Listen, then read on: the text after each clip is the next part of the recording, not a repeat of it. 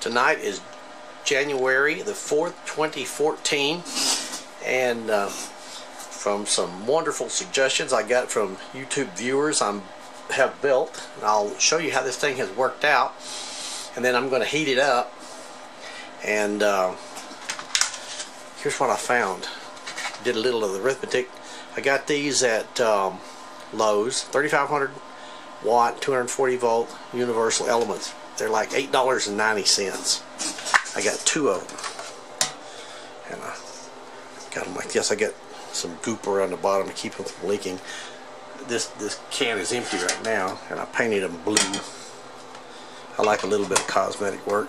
I'm going to fill it with water.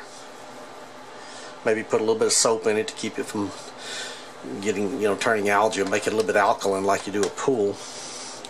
But let me show you what I got here. Here's the leads, and right now it's cold, of course. When I hook this across it, my meter, can you believe it?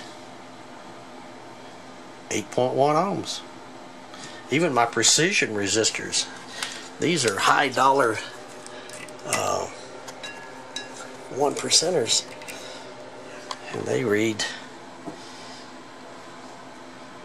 on my meter 7.9. They'll flick up to 8 most of the time. Let's go to the other one. Yeah, these are 300 watt 1% low inductance. See, that one reads 7.9. So, and then back to our cold resistors here. 8.1. That's okay, huh? Okay. And of course that's at room temperature. Everything's at room temperature right now. 78 degrees. So I'm going to heat it up a little bit carefully. Not just screaming hot. I'm not going to try to pump 7,000 watts into it. But that's what it's rated at. Ha! That's quite a dummy load, huh? So let's see how it turns out when it heats up to maybe 150 degrees or so. And I'll document that, and then we'll see. What I'm going to do for, I don't know, maybe an hour. Well, I'm just going to watch it and see what happens. This is 10 amps flowing through it at 80 volts, so that's 800 watts. I'm going to pump into it and see if the resistance changes. See how much the temperature goes up. I did fill it with hot water so that we'll start out. Let's see, right now it's 110 to 111. So let's see where it is in some other time. It's actually 8:30 here. That clock is one of those radio controlled clocks that I can't ever make set to mountain time. Anyway, we'll see here in a bit. I had a leak. I had to take that. Anyway, such is life. There's the dummy load. We'll see how it does in a little bit, and we'll measure the resistance. That's the bottom line. I want to know what the resistance is after it gets quite hot, and after it's been dissipating 800 watts for a while. Okay, it's been 10 minutes. 10 minutes of constantly pumping 800 watts into it. See, we're still running at 10.2 amps at 81 volts. The reason I had to use these two is because these kilowatt ones are really cool, but they will not power up slowly. See, there's 80 volts on it, and it's absolutely showing nothing. So they got to come up to full voltage. Well, here's the temperature. It's up to 153 degrees. So this thing is definitely heating in 10 minutes time, and I'm never going to get it that hot. 150 degrees is, man, that's hot. I can touch it, but ouch. That's as long as I can touch 150 degrees. And see, it's still rising, 153. So the magic of what it's all about is going to be, is this thing still 8 ohms? I think it's going to be. Actually, what surprised me is the cold resistance. I don't think I have to hurry here. I have to lay the camera down. Darn. Lay it down and zero this thing. I have to press this little delta right here. That sets the meter leads to 0.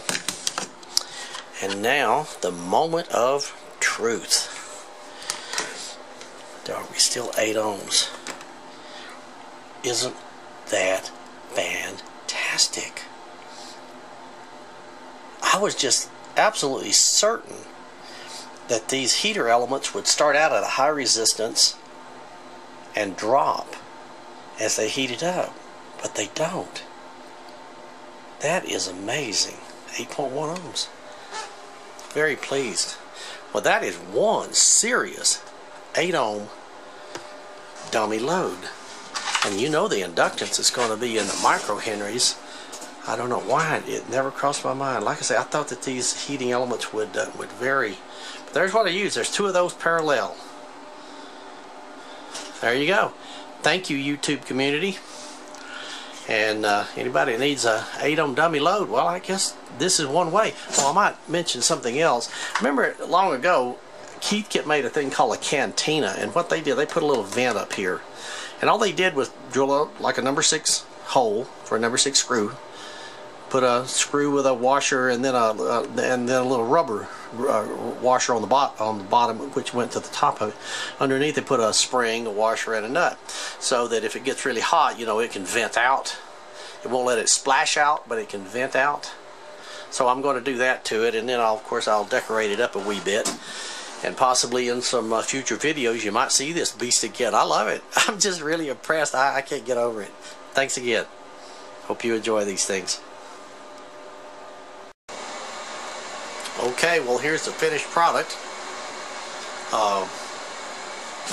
What I was talking about. I put the little vent in here.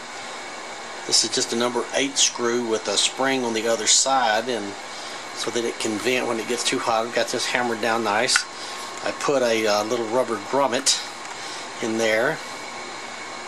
I can blasted glare. See, this is just a little thermometer, pocket type thermometer. It's reading 120 something degrees still, and I just push it down in there through that little rubber grommet. Push it down there so we can keep an eye on it, because it looks like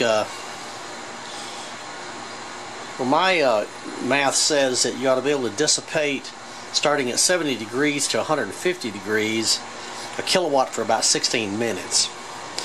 If everything that I have seen here tonight is linear. So that's actually quite a bit. Continuously dissipating a kilowatt in this thing for 16 minutes is a lot of power. So anyway, that's it. Had to decorate it up a little bit. Like I say, this is... had to solder the 2 cans back together because it leaked the very first time. This is just decorative, but anyway, it's there, and that's what it is. So I got to put a bit longer wire on it and do what I got to do. But there it is. There's the finished product. Makes sense to me.